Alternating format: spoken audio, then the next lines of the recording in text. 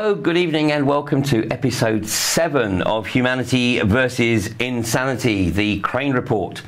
Tonight we're going to be returning to discussion of the SMART agenda.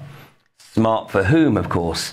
You may recall that we had Mike Mitcham on the show 2 weeks ago to discuss his work in exposing the dangers associated with smart meters. Well, Mike will be joining us again later during the course of the show. But before Mike comes on stream, just a couple of things I want to mention about some products. The magazines, Uncensored and Natural Medicine, and up on the screen here we have the Uncensored magazine there. As it so happens, the number 33 has actually completely sold out, which is the first time we've ever had an issue of Uncensored completely sell out, and that I think was the article on the medical system that probably attracted people's attention there. We do still have some copies of number 34, and this is very pertinent right now. Did Putin stop World War III? Well, of course, he may well have done, but right now, John Kerry in particular, of course, is trying to start it again. But I'm not going to spend too much time this evening talking about the Crimea, and there are many other commentators talking about that, but suffice to say, don't believe everything you read in the mainstream media, or the lamestream media, as it should better be known, because the British and American media are trying to bring the global population into another conflagration, primarily, of course, to satisfy the global banksters. Meanwhile, of course, if you have a son between the ages of 16 and probably about 35, then if John Kerry, William Hague and a few others have their way, then very soon they'll be called up to be cannon fodder for the globalists. So we got Syria stopped last year thanks to a significant number of people in the UK contacting their MPs and saying, not in my name, and this of course should be the same again. In case you hadn't noticed, whatever these guys are doing, it's not in your best interests, my best interests, or the best interests of the people of this country. It is only in the apparent best interests of those who believe themselves to be the rightful rulers of a planetary fiefdom. So if you want to keep up to speed with what's going on, then please consider subscribing to Uncensored magazine. And if we actually manage to get the subscribers up to 1,000, then we have a very good opportunity of actually getting it into the high street stores. And that would really set the cat amongst the pigeons. And then the other magazine, also published in New Zealand, or edited in New Zealand, and published over here by yours truly, the New Zealand Journal of Natural Medicine. Now, this is proving to be an extremely popular magazine. In fact, the last two issues, 10 and 11, we actually have, I think, less than about 50 copies or so in stock.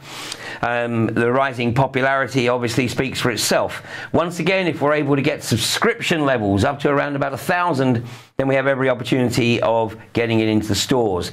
So the two websites, we go back to Uncensored magazine on the screen there we go, www.uncensoredmag.co.uk, and then Natural Medicine, www.nznaturalmed.co.uk. If you just want one of the magazines, that's $29.99 for the year subscription, or get both for $49.99.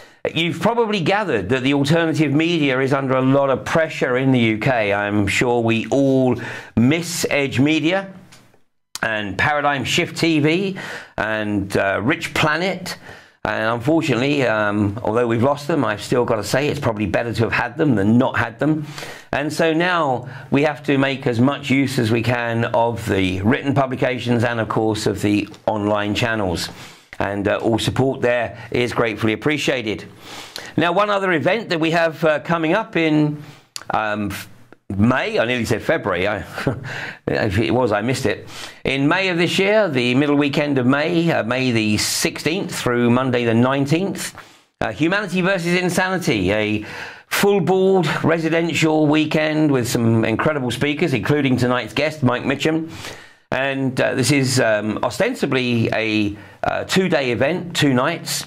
But the owners of Uncensored and Natural Medicine have kindly offered to support the event by paying for a 3rd night. So anybody coming along for the 2-day, 2-night event will have an opportunity to stay for a 3rd night free, courtesy of Uncensored and Natural Medicine. It's going to be a remarkable event. I mean, obviously, this is an opportunity to get together with like-minded people and consider our strategy for bringing about the changes that we all know we need to see, and fast. So, without further ado, let's bring in tonight's guest, Mike Mitcham. Now, Mike was with us 2 weeks ago, and we had weather wars, and in between the weather wars, we've had the Wi-Fi wars. So, Mike, are you with us? Hi, Ian. Yes, I am. Hi, how are you doing? I'm really good, thanks. How are you? Very well, thank you. If a little tired, I managed to clock up just a little over 2,000 miles driving in the last 7 days. But apart from that, I'm in good shape. Good man. Right, Mike. So last time we were speaking, we were looking at the smart meter agenda, the rush to push smart meters in, your efforts to at least slow it down, if not block it entirely, with your representation in the Parliamentary Select Committee. So, Mike, where are you going to take us tonight? Well, I think we had some unfinished business from last time around some of the health aspects. So I wanted to cover off a couple more of those. I also want to address 1 or 2 common fallacies that I encounter in relation to microwave radiation. And then maybe talk about some of the mechanisms for harm, how the likes of Wi-Fi and cell phone radiation actually causes harm. In different ways to ionizing radiation, and we can talk about maybe the impact on bees, and then touch a little bit on security and control aspects as well if we've got time. Okay, well, we'll see how far we go. We've got another 35 minutes. Or gosh, time flies when you're having fun, Mike, doesn't it? We've got about 37 minutes. So, and of course, if we don't cover all the ground, and I'm sure we probably won't, it's a big subject, but then, you know, we can always have you back on. So, Mike, I'm in your hands. Okay, can we go to slide 1? We can indeed. Slide 1. There it is, up on the screen. So let's have some imagery here. So this is an image that was taken from the European Reflex project, and it compares what's known as 3 COMET assays that are used to determine DNA damage. And what these tests show is that 1 full day of cell phone exposure caused the same level of DNA damage as 1,600 chest X-rays.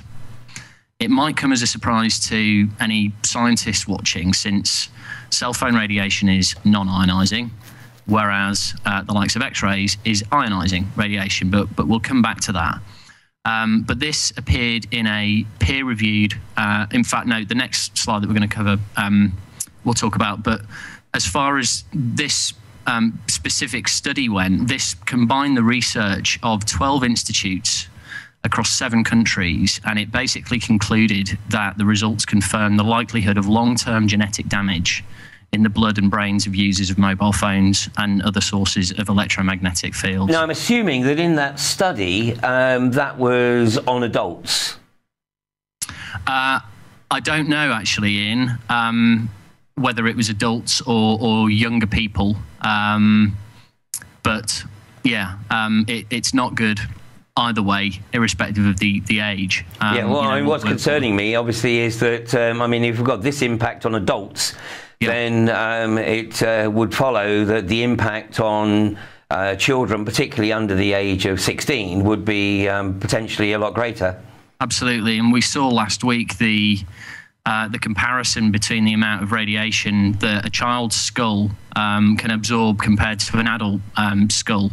And obviously this specific absorption rate that's apparently, you know, the test that's used to measure how much radiation is safe was only measured using a standard US Army personnel skull, which is obviously considerably thicker than a small child's skull.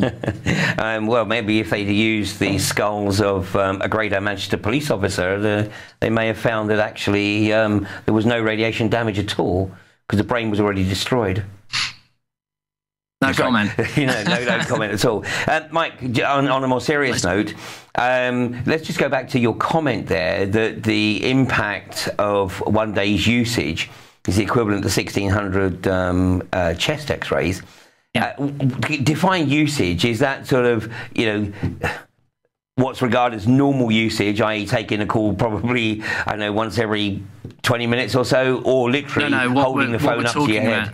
Yeah, what we're talking about here is 24 hours of solid exposure. Okay. And I think what has to be borne in mind, I do have a slide on this, but not here tonight, is that mobile phones send out the same kind of pulsed radiation that smart meters do.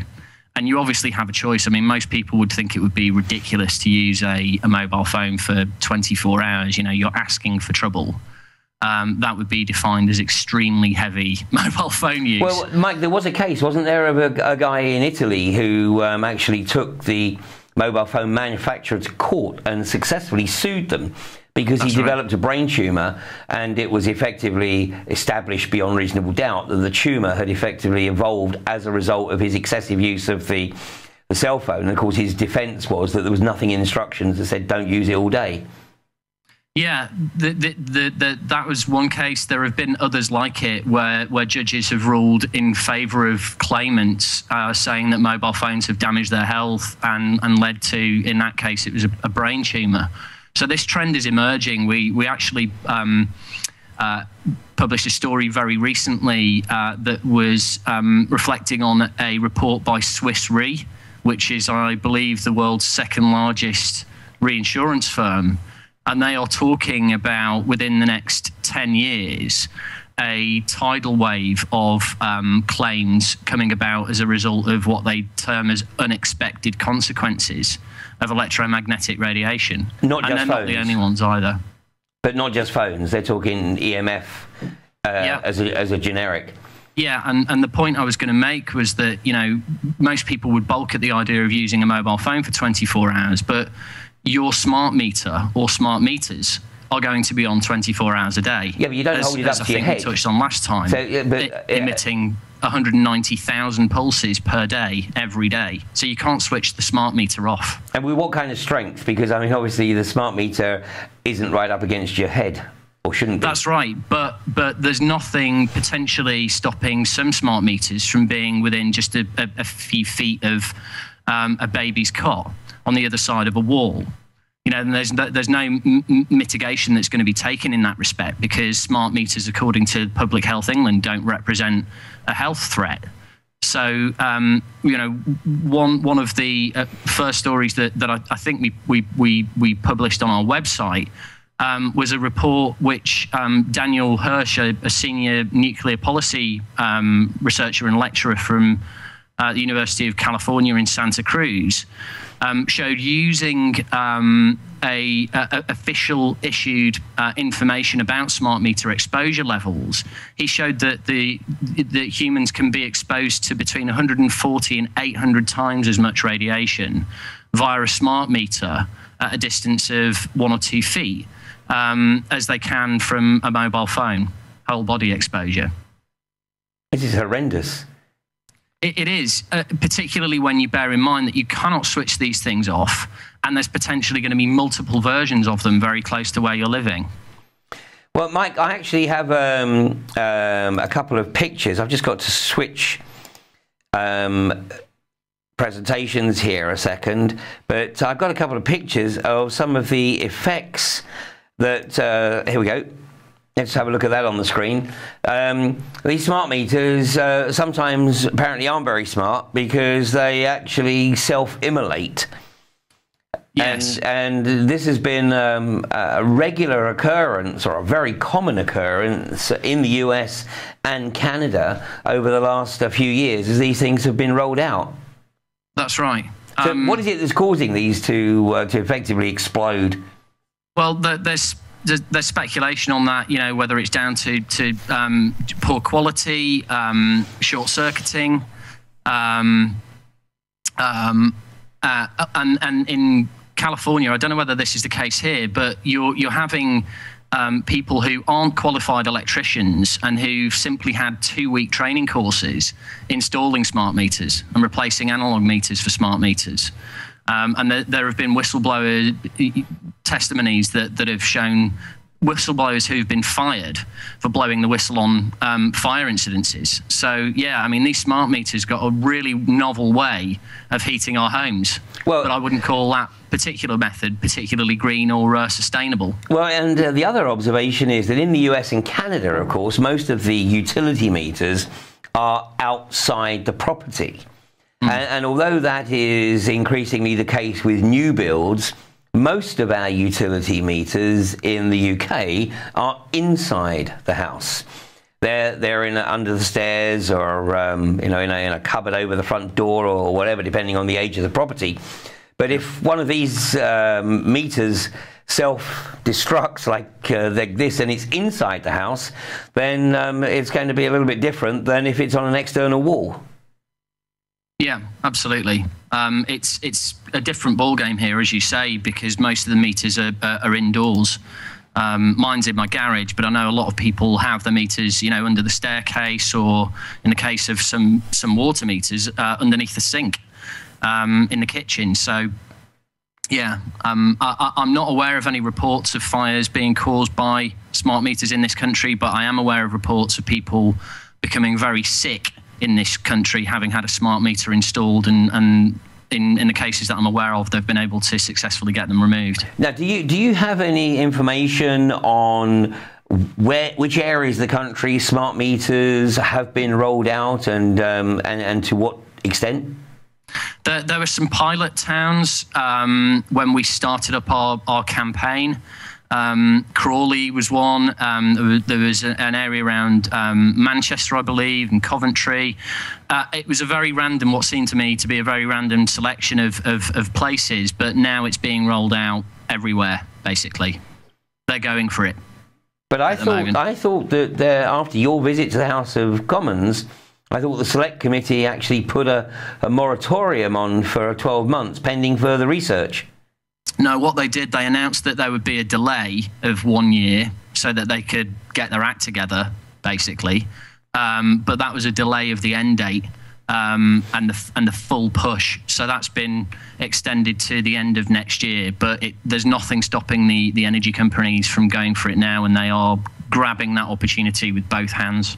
Okay, so and I understand that once a smart meter is in the house, if somebody then purchases that house, they have no recourse to get that smart meter removed.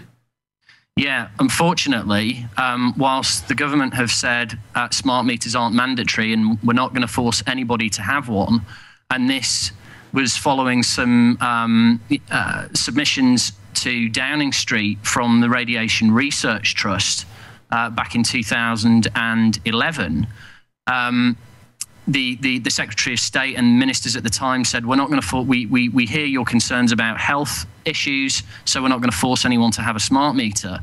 What's happened in the meantime is the suppliers are looking at having the rules changed and part of their licensing conditions. So if they break the rules, they can potentially have their license revoked. Is that they are not allowed to remove a smart meter if it's already in place. It's called a no backward step policy, and it was designed, and this is in the words of Baroness Verma, the parliamentary undersecretary responsible for this, it was designed to ensure that the energy companies could protect their investment. So smart meters, once they're in place, can only be replaced by another smart meter. So my view is that is not lawful. But that's as far as what's happening behind the scenes, where on the one hand we're being told, oh yeah, they're not mandatory, you don't have to have one. A lot of people are being duped into having them, not realizing that they're not going to legally be able to, or as far as the energy suppliers goes, they're not going to have any option as to getting an analog meter replaced if, say, like your example, they move house. So I can see a situation where, as awareness of this issue spreads, Yeah. then a house that actually hasn't been upgraded to a smart meter may actually be worth more in a free market situation than a house that actually has a smart meter installed. I mean, a smart meter effectively taking value off the property. I'd say so, yeah. As more people become aware of this issue, people are not going to want to have a smart meter installed in that property. It's going to be very interesting, isn't it, to see if any estate agents take the initiative and actually, because they're not going to put on the details that the house has a smart meter, unless they think that it actually is going to be regarded as a positive step. But what we may see at some point in the not too distant future is estate agents actually saying, this property does not have a smart meter, and using that as a primary selling point. Yeah, who knows? We could well get there. I mean, hopefully we will get there, and that this issue becomes, prevalent enough in the mind of the public. But I think we've got a fair way to go until we do get there. I'm sure we have, but it could all come at once, couldn't it? So if you live in an area that's being targeted for shale gas or coal bed methane, and you've got a house that's got a smart meter installed, then God bless you. Cheaper than a visit to Switzerland, maybe. Maybe. Right, Mike. Let's come back to your slides. Where else are you going to take us? Well, I was going to come on just briefly to this second slide, which basically shows DNA damage to the brain cells of rats exposed to 2 hours of Wi-Fi for 35 days. And again, what you can see here is clear DNA damage. I know a lot of children who are exposed to more radiation than that today from their wireless tablet computers or smartphones. And, if we carry on our present trajectory, pretty much every school kid in the UK can expect to spend somewhere in the region of 12,000 hours of their formative years with a Wi-Fi emitting tablet on their lap. Because, from what I'm seeing, tablet usage and computer usage is kind of being written into the syllabus now, into the curriculum. So I don't have I wanted to talk as well about sperm damaging, and I've got a video that hopefully you're queuing. I don't have a graphic for Wi-Fi effects on sperm specifically, but I do have a video that I can show you on cell phone effects on sperm. It was released by Citizens for Safe Technology on Valentine's Day last year. It was done in good humour. To try to make the video fun and go viral. And I think it's worth having a look at the effect that keeping a phone in your pocket can have on your sperm. Okay, let's have a look at that video. Hello, do you know what's good for your sperm? Models, physical activity, romance. But do you know what's bad for your sperm? Tight underwear, hot tubs, smoking, and cellular telephones. Now, here's healthy sperm unexposed to cell phone radiation. Look at them swimming around. Now this is your sperm exposed to a cell phone for just 12 hours. Look at them, they're all drowning. This Valentine's Day, don't kill the love. Keep your cell phone away from your junk. This message was brought to you by Citizens for Safe Technology. Okay, so that's the impact on sperm, but of course, sperm is a very important part of male physiology. But blood, of course, is common to both sexes. So let's have a look at this next video, because I think this shows the effect of Wi-Fi on blood cells.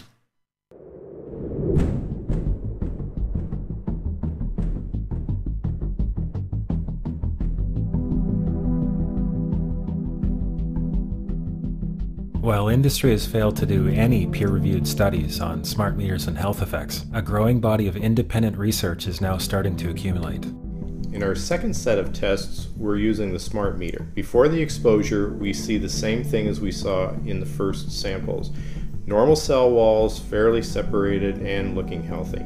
So after 2 minutes of exposure in front of the smart meter at about 1 foot away, we see a totally different story.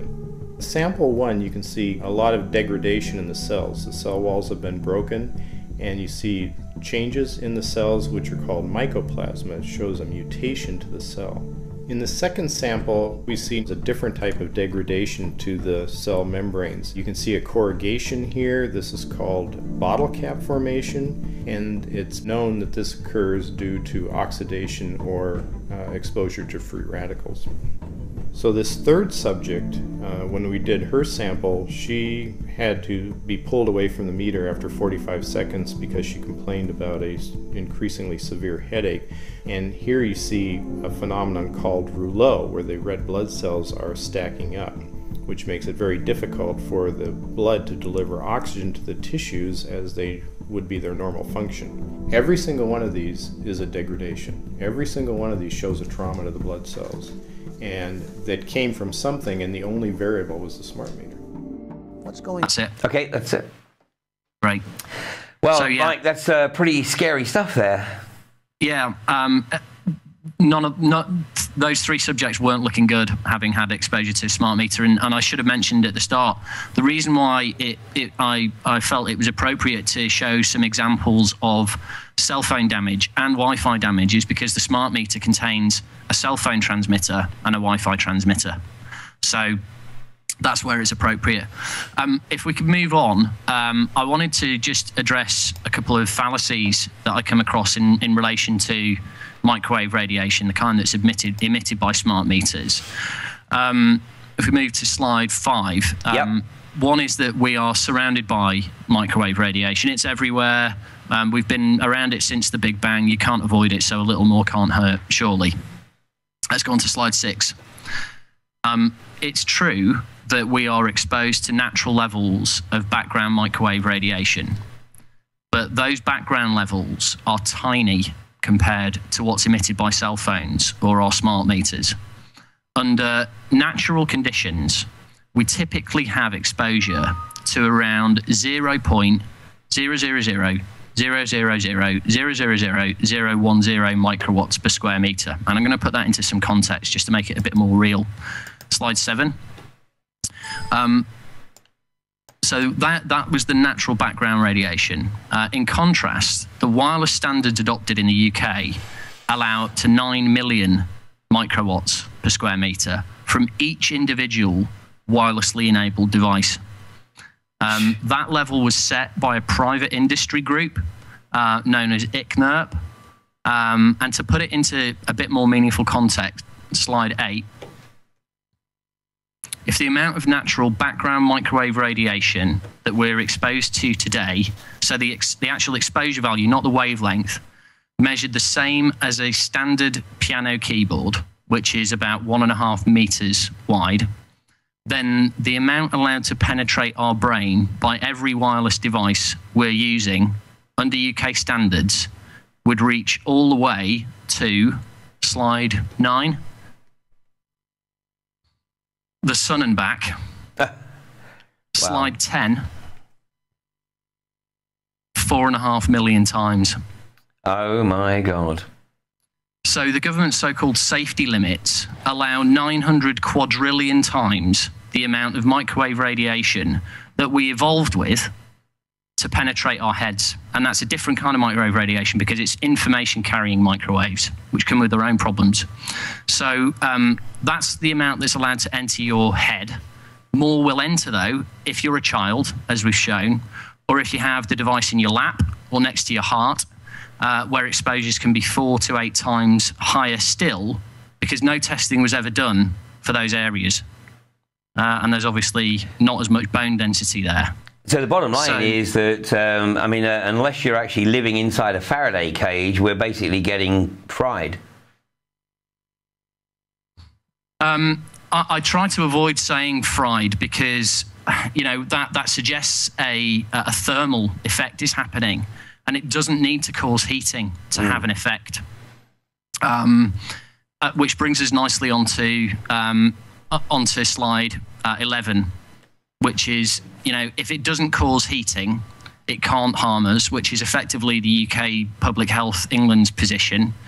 It's non-ionizing, so it hasn't got the energy to cause cell damage, and besides, nobody knows how microwaves cause harm, so it can't do. Well, that's just not true. If we go to slide 12, this is a renowned cardiologist by the name of Dr. Stephen Sinatra, and he has spoken widely on the subject of Wi-Fi as a coronary risk factor. And he describes radio frequency and microwave radiation as the newest mitochondrial toxin. Slide 13. He explains that the mechanism for wireless radiation in causing disease, DNA breakdown, and pathology is due to nitric oxide disruption. That's how wireless works, he says. It causes enormous oxidative stress, endothelial cell dysfunction, and nitric oxide depletion. So there's been over 130,000 studies done on nitric oxide. The discovery of its role in signaling in the cardiovascular and nervous systems awarded its founders the Nobel Prize. And Wi-Fi disrupts that signaling. Slide 14, we have, this is Dr. Dietrich Klinghardt of the Klinghardt Academy in Washington State. He's able to show that the presence of inflammatory markers in people's blood following wireless exposure, similar to what we just saw on the video there, as well as hormone abnormalization and neurotransmitter disruption. And let's talk about the bees for a moment here. Slide 15, yep. Please, Ian.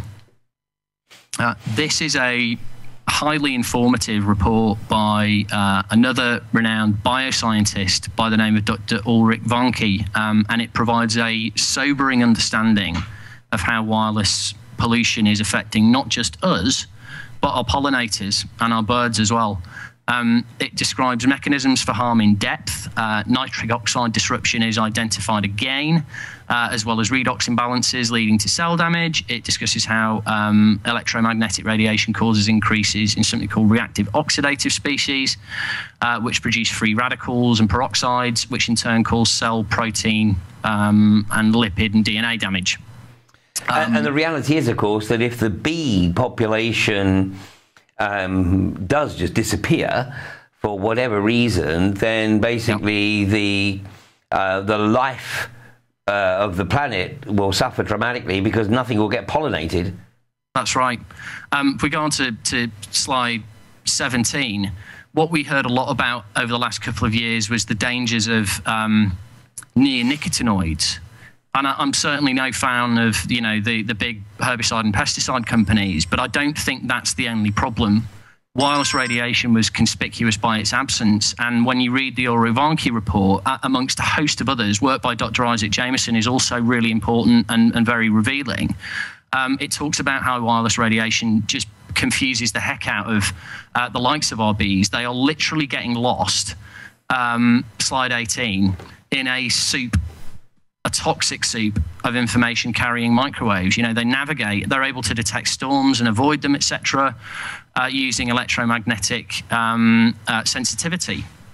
And what is maybe even more frightening here, if we go on to slide 19, is that some of the so-called solutions that are being pursued to these problems, the University of Sussex is amongst one of a number of organisations and institutions that are working on artificial, robotic, patentable bees that they hope to upload the consciousness of real bees to by next year, by 2015. So pollination is potentially, or in the vision of some academics, future pollination will be carried out by the corporations, because the corporations will, of course, own the bees. Right. So it's a new market, basically. So bee deaths aren't bad news for everybody. There's going to be a killing made from shares in GMO companies, biotech, artificial intelligence companies, as well as a host of new tax revenues, which, of course, from these creatures and the services they provide. Well, it provides another opportunity for clandestine warfare, because you simply, effectively, shoot down the bees in the target location.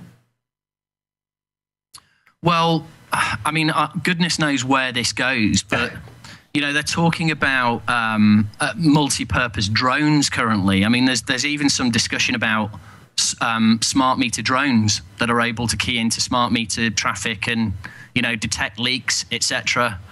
And those things potentially providing multi-purpose services such as, you know, identifying traffic congestion and monitoring fishing grounds, etc. So goodness knows what multiple purposes these things could be applied to. But yeah, like you say, clandestine operations, you know, how small can they go? And what can they use them for? Well, on the basis that, as we talked about the last time you were on the show, Mike, you know, much of what is happening now in terms of the smart agenda can be traced right back, certainly to 1932 and Technocracy Inc. So on the basis that they've achieved their vision from 1932 in 82 years, and of course technology is advancing exponentially, and in fact there's a lot of technology, of course, that we're just not aware of in the public domain. Yep. So yeah, this really could go anywhere. Yeah, and it happens quickly as well. You know, when you look at maybe the development of technology in the first half of the century and compare it to the rate of development now, we are in top gear right now. You know, things are getting smaller, and obviously all the while a lot of our rights are being eroded as well. So we have this you know, these amazingly sophisticated pieces of technology coming into our lives, doing all sorts of purposes, and our defences are being dropped against you know, and what capabilities we have to protect ourselves from this sort of thing from happening. Well, that's the big issue, isn't it? And I mean, that's actually, we're going to be talking more about that in about an hour or so's time on Fracking Nightmare, as we see the rapidly eroding democracy in this country, and you know, it's a charade. And of course, you know, we're only literally probably a few short years, unless something significant happens, from literally everyone actually recognizing that they have no personal rights whatsoever. They are a total slave to the corporatocracy. And of course, the smart meter agenda is a big part of that. You know, Mike, I mean, it is incredible, you know, just how much information people willingly give away. And, you know, pretty much every time you key in your email address, in those terms and conditions that no one reads, is the clause that gives whomever it is that you're giving your email address to the opportunity to sell that on to a third party. Loyalty cards, you know, which are there purely for tracking purchasing habits, you know, nothing else. And obviously the company that is collecting that data makes far more by selling that data than the discounts it gives you for your loyalty. So, I mean, how easily we are bought. Yeah, and a lot of people will say, well, I don't have anything to hide. I'm not doing anything wrong. So, you know, that kind of mentality is very dangerous for the people that are espousing it, because, you know, what data are you giving away exactly? Who are you giving it away to? You know, you have nothing to hide from whom exactly. And do you know exactly how that information is going to be used? Because if you don't, then there's a very good chance it's going to be used to exploit you. As you rightly say, at the end of every credit card transaction, store card transaction, even our online activity, as well as, you know, our activity on the phone, you know, these things are now monitored, and more and more aspects of our lives are basically being monetized. And what we have right now is, in terms of data analysis, data mining, profiling, and exploitation of the individual, is going to pale into insignificance when you introduce the smart meter and the Internet of Things, which is looking at basically communicating all of our activity and behavior at home, and using a network of connected, microchipped devices, and pretty much anything that we can, you know, shake a stick at. I can't remember last time whether I gave you the quote from Sam Palmisano, IBM's former CEO, but he basically said, we're now at a point where we can make every human, every product, every service, and every process network attached and aware. So there is a desire with this Internet of Things to put an RFID transmitter that tells things like smart meters, how you're using those products, you know, in real time, and then communicate that information to any third parties that have access to that data. And that brings us on nicely to the next slide, which is that we have, with the advent of smart meters and this Internet of Things, 440 million new hackable devices on the internet. And that is, you know, all the Christmas is coming early for the international hacking and clandestine community. I mean, the CIA, on the one hand, you know, you have the likes of James Wolseley talking, who's a former head of the CIA, talking about how this is a stupid grid, not a smart grid. And then on the other hand, you have another former CIA head, General James Petraeus, saying, we're going to spy on you through your dishwasher, and the Internet of Things will revolutionize clandestine surveillance activity, pretty much word for word. You also have, you know, right now, available to the hacking community, if we go on to slide 21, some people may have seen this, but this is a screen grab from showdownhq.com. It's a search engine for hackers. They can use it to seek out unsecured devices on the web and cause whatever havoc they plan on causing. So you have search engines now that are dedicated to the hacking community, and it's only a matter of time before we see smart meters being listed there, searchable and attackable. Yep. You know, with slide 22, we have you know, criticisms and opportunity kind of, you know, going hand in hand here for the intelligence services. But here, GCHQ have criticised the smart grid, saying that not only will it allow hackers to target individual family homes, but it will leave homes open to terrorist attack. Well, the only terrorists that will be attacking your home will actually be within these shores and will be very closely associated with Westminster, just like pretty much every other terrorist attack in this country. Well, you know, you've got to look at a warning like this as irrespective. You've got to look at warnings like this as very, very serious indeed, because what we're talking about is putting our energy supplies, our entire domestic energy and small business energy supplies, and in some cases our water supplies, online. And in the hands of foreign corporations as well. Yeah, absolutely. I mean, you know, there's going to be firmware and all sorts of doors available in this thing that have not necessarily been penned by friendly nations. Exactly. Mike, unfortunately, we are running out of time, and as I suspected, we are going to need at least another discussion on this subject. I mean, it's a very far-reaching subject, and it is a classic illustration of how people are being lured into providing data about their every move in life. And there's little doubt that those who believe themselves to be the rightful rulers of a planetary fiefdom are finding it increasingly difficult to control people as they awaken to their somewhat less than benign agenda.